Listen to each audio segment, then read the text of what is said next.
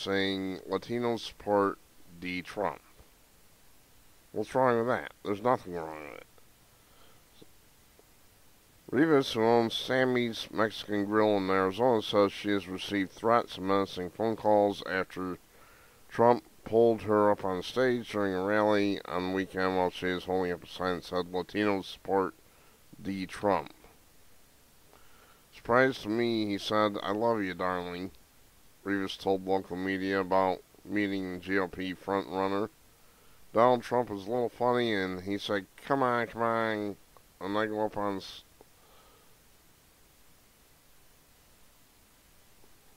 and say hi, and that's it. Restaurant owner thought her encounter with billionaire businessmen would simply be a good story to tell her friends, but word of her appearance with Trump and her sign spread over Facebook, and comments soon followed.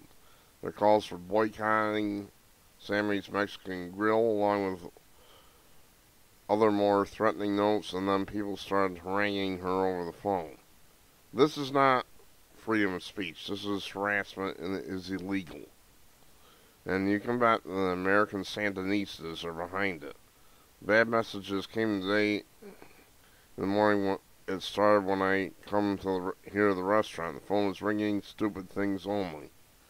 Rivas, who is from Mexico, says she doesn't want to be viewed as racist, and that she supports the Latino community. She added that besides going to Trump rally, she also attended an event for Vermont Senator Bernie Sanders, a Democratic presidential candidate.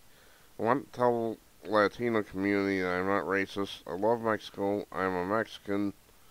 Rivas said, I never thought Donald Trump would have called me up to say hello.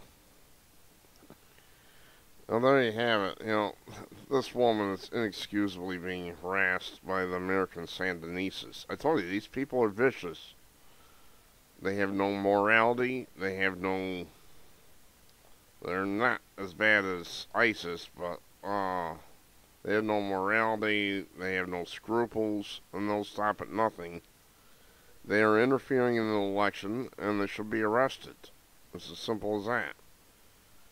When you peacefully protest and sing your little songs, that's one thing. But when you're intimidating people, that's quite another. That cannot be allowed. It has to be punished.